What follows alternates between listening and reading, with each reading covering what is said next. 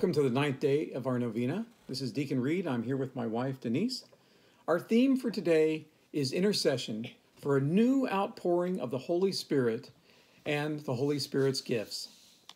Our theme begins with renew your wonders in our day, as by a new Pentecost.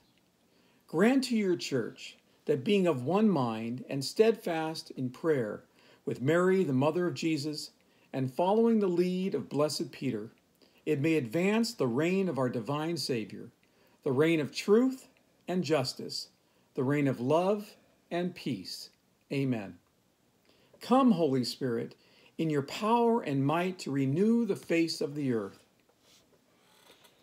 Our first reading today is from the Acts of the Apostles. When he had been at table with them, he had told them not to leave Jerusalem, but to wait there for what the Father had promised.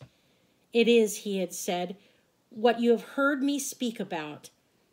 John baptized with water, but you will be baptized with the Holy Spirit. Our second reading is from the first letter of St. Paul to the Corinthians. There is a variety of gifts, but always the same Spirit. There are all sorts of service to be done, but always to the same Lord, working in all sorts of different ways in different people. It is the same God who is working in all of them. The word of the Lord. Thanks be to God. And our prayer intention for this last day of our novena is to pray for a new outpouring of the Holy Spirit in your life.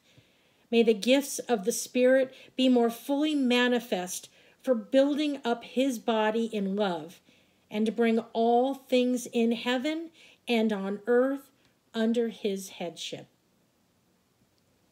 And we thank you for joining us during this novena. May the Holy Spirit come upon you and propel you into the world to become the hands and feet of Christ. Amen. Thank you.